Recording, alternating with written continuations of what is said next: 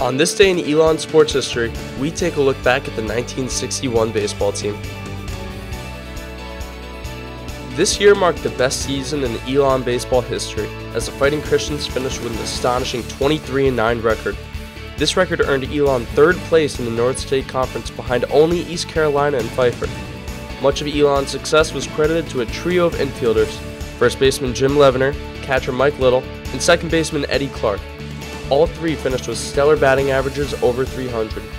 Anchoring the pitching staff was senior Roger Knapp, who turned in a 7-2 record, as well as sophomore Jerry Tillman, who finished 4-2. The 1961 season set an Elon record for most wins in a single season.